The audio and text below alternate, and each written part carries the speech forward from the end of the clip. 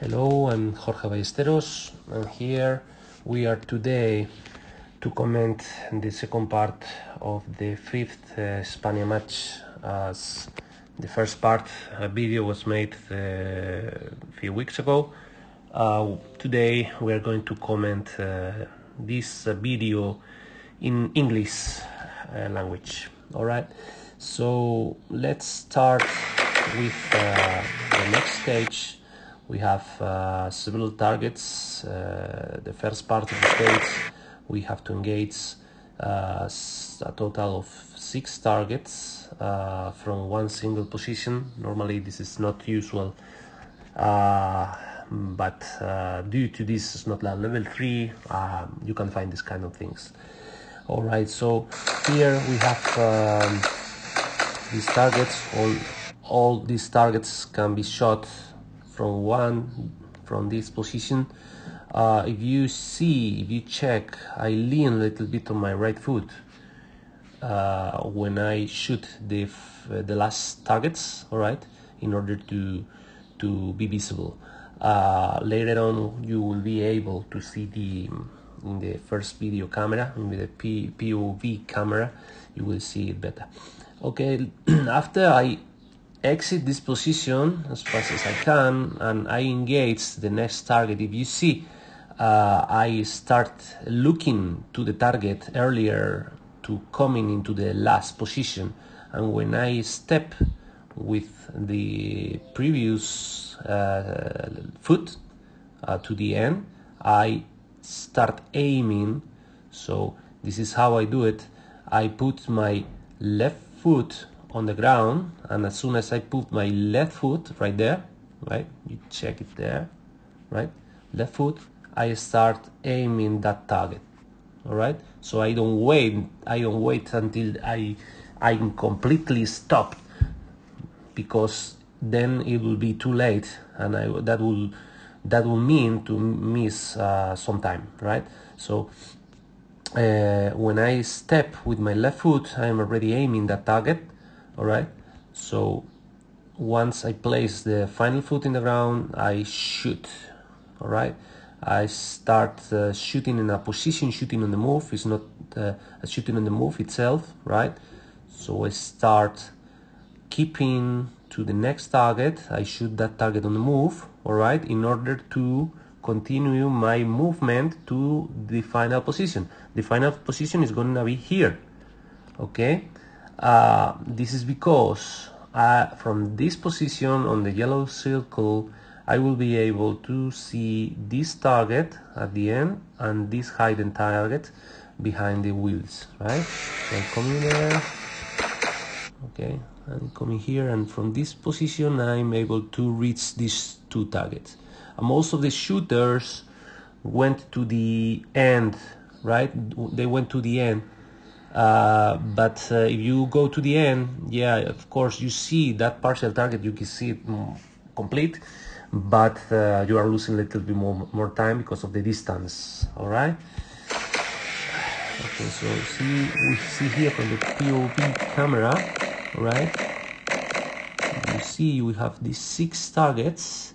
The first 4 targets I'm able to reach it in the standing position, and then I lean a little bit to my right foot in order to see these 2, all right? Because I cannot see the wall thing from one standing position, so it's a little bit leaning in the right. Okay, then I come into the next target. I come in here, and once I point the gun into the target, I shoot this target. I shoot it on the move, all right, and then I go to the end and shoot the last 2 targets. If you see here, I'm able to see this target only partially, right? But the alpha is full, so for me it's enough. I don't need to see much more, and the distance is not very high, you know? It was like something like 10 meters, something like that. So yeah, it was okay. Okay, let's go for the next stage. Here in next stage we have first target on the right, okay, there. I start, if you see my body, if you see my body, it start moving to the left position.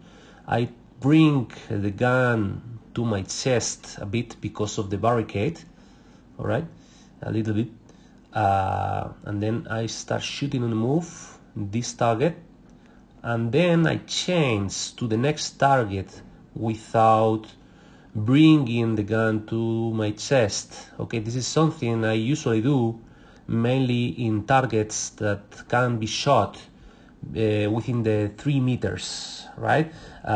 Within the 3 meters movement.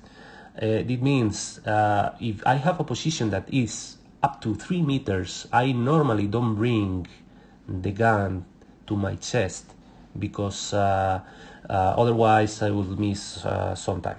Yeah. So I come in to the next position. Yeah, I keep walking all the time, trying to shoot on the move because it's the way to gain time, right? Here I catching this target. As soon as I coming into this target, I start shooting on the move. All right, and from this position I shoot the target. Okay, this target there. This target there, and 2 plates. All right, you cannot see here on the video. Later on you will be able to see it better. The other target is only visible from the last position. Then I do the mag chains.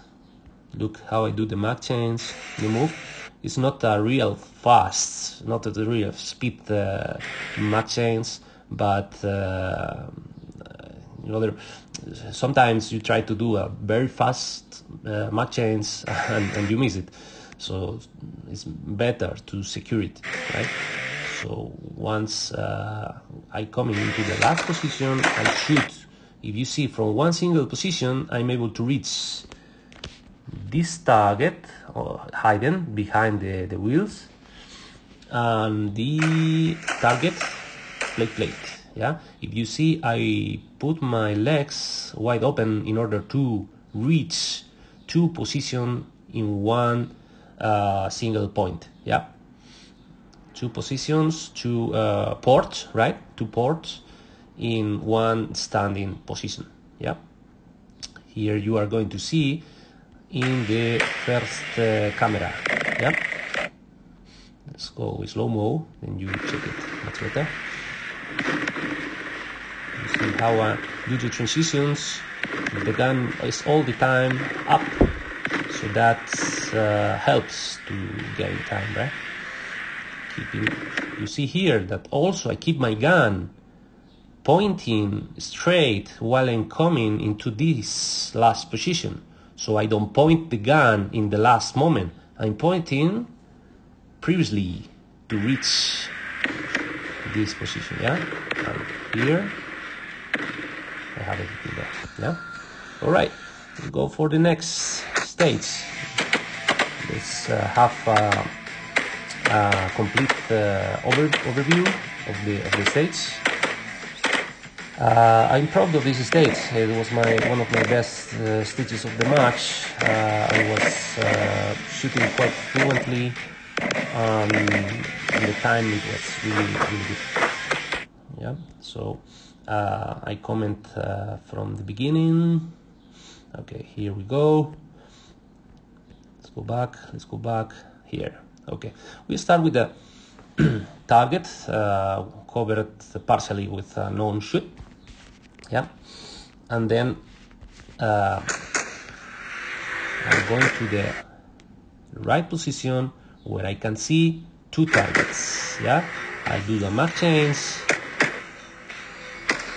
and you see here, this is very important when you have a lot of zigzags in one stage. When you have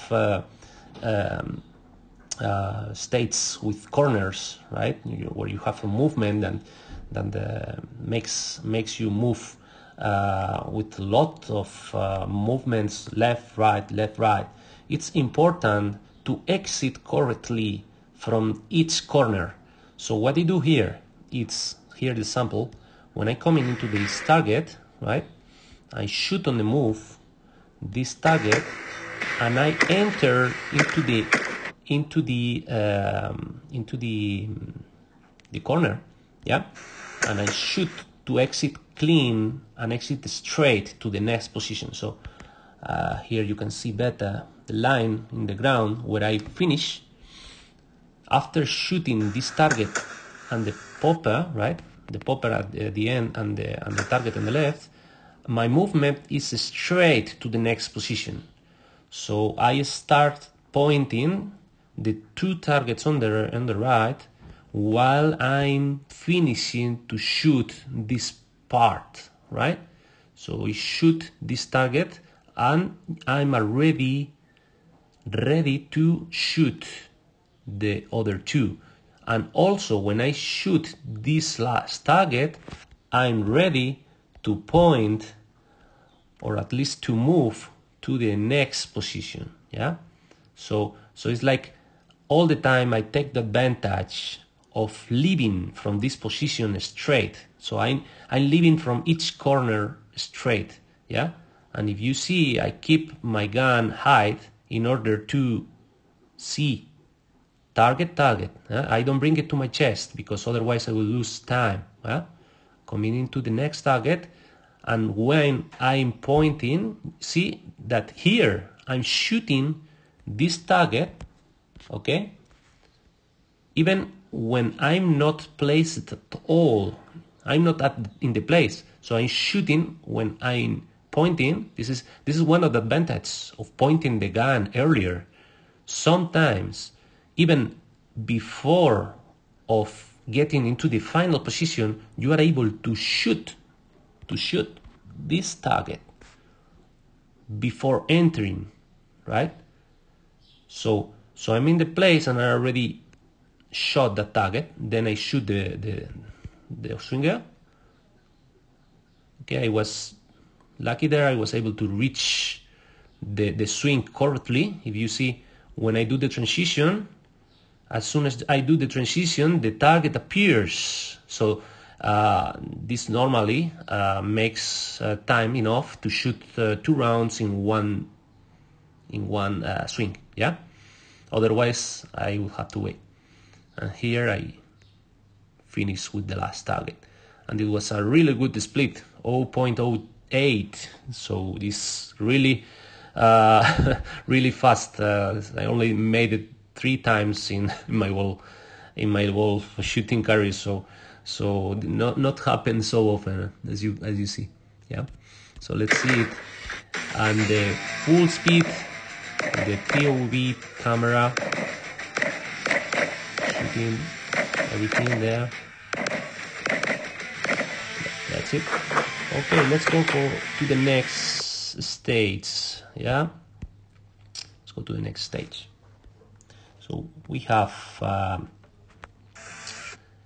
I shoot this target, then I exit from this position and I start looking to the next targets. If you see, I'm shooting while I'm coming.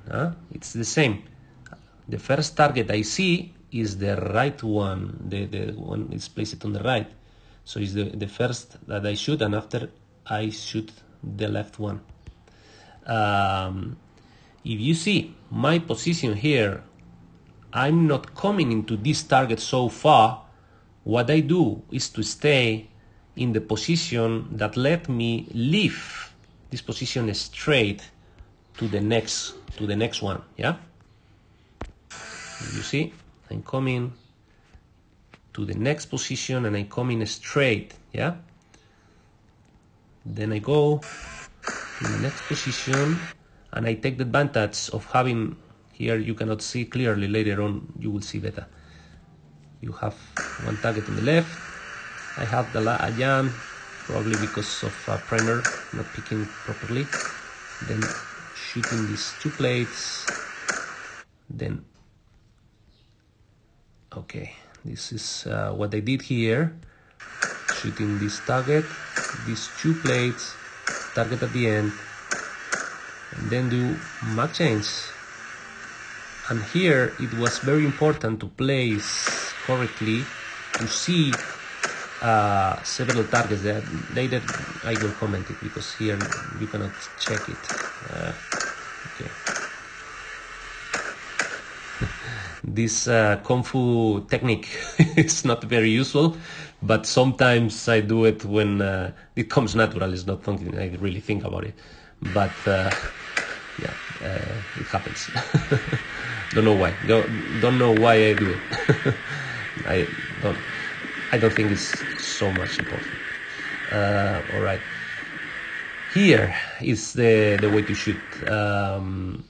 You see, we have a position where I see several targets, but I take the advantage of shooting on the move this target when I come in, right? Yeah. Then I have this small break, then I cover back to shoot that plates, shooting that target at the end. And you know why I'm shooting this target at the end? Because my body is already oriented to the next position. So that's I wanted to do it, because if I shoot this target last, my body is ready to leave this position much better than if my body is pointing in a straight way. Yeah, and here is what I was telling you before. Here I have two plates, yeah, and one hidden target. So it was very important to place properly. I mean, my reference, it was to place my left foot next to the fault line in order to see perfectly these two plates. And my right foot, it was a little bit wider, it was a little bit separate from my left foot in order to make my body lean to the right side and then shoot the partial target, okay, that is covered with the non-shoot there at the end. Yeah, you can see it there. It's very important to place it correctly. This is one of the most important things on IPSC, is to position correctly. If your position is not good, sometimes your shooting is not good, and this is mainly because you have to do one step more, and then you have to correct in the moment that you are shooting. So this is something you have to think about when doing the walkthrough. What are the positions of the states, and where you are going to place your feet. This is very, very important.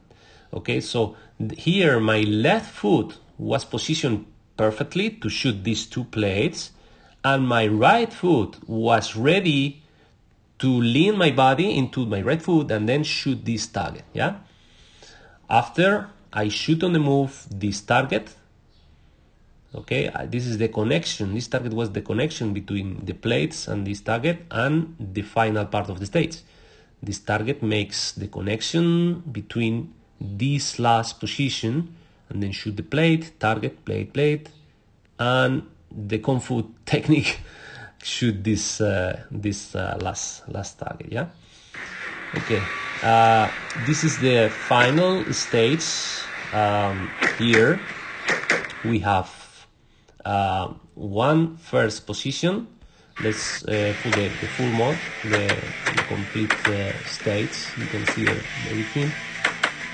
I was a little bit slow on the transition between that target.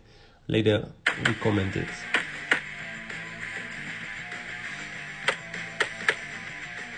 This stage has not much to comment, but anyway we will try to see the small details. Yeah. Here, very important, you have a popper and you don't want to miss the popper, of course. If you miss the popper, probably your body will be leaving the place, the position, and you have to come back. So it can cost real time. So very important. Here I hit the popper, and until I see the popper is falling, I don't move. This is the typical position, okay, that I have to see how I hit it, because it's a far popper, not easy. So when I do the shooting, I see that this start moving, then I'm coming out. All right. This is something that can be applied and may be applied to plates also. Very important. This is a common mistake from a lot of shooters. You are shooting the plates and you are moving, or you are changing the pistol from the place earlier to see that the plate is falling. So guys, wait to see it. Wait to see it. It's not important to shoot full speed when you are shooting steals. When you are shooting steals, this is not a steal challenge. This is IPSC. So you have to see how they fall, because if you move before you see the plate is falling, that will cost you at least 1 second, because you have to pick up that shot and coming into the place. Minimum it will mean 1 second miss, 1 second not penalty, but 1 second losing, yeah. All right, here is the same thing. I'm trying to point the gun earlier to come into the next position, and I'm shooting this target covered by non-shoot. And if you see, I'm pointing the target, and as soon as it appears, I'm shooting already, yeah? So I'm gaining a lot of time. 1, 2, I'm already in the place, and this target is already shot. I shoot this target easy, and this target I shooting with a position shooting on the move.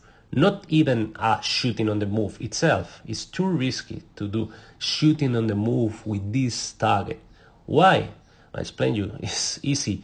It's a non-shoot, partial target, and the angle of this target exiting, it's really risky.